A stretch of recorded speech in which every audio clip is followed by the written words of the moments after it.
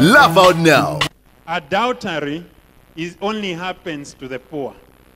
I've never seen in the paper news from the local court that a rich man was taken to court for adultery. Have you noticed that?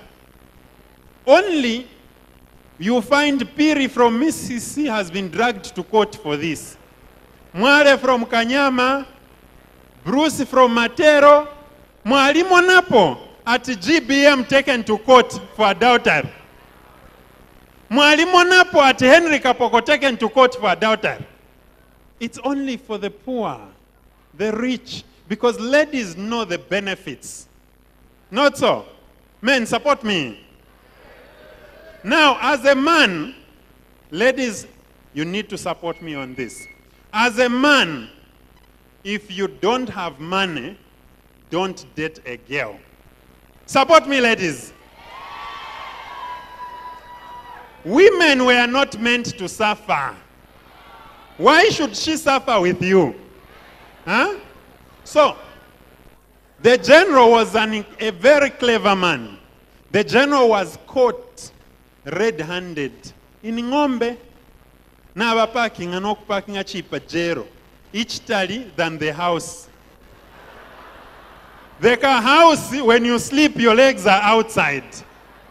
Now, you know what these ladies do, huh? If she likes you and she takes you to her home, if she likes you, Mkombon, what they will do is that in the morning, they will soak your clothes so that you don't go home, to keep you in there. So the general wakes up in the morning and finds that his clothes are soaked. The wife is busy looking for the general. The general wakes up, squeezes his clothes, and decides to start basically drying them on the brazier. So, afwala tenge general. I take a house that is short like this. He's busy drying his clothes. Then the wife appeared. You know, men are clever.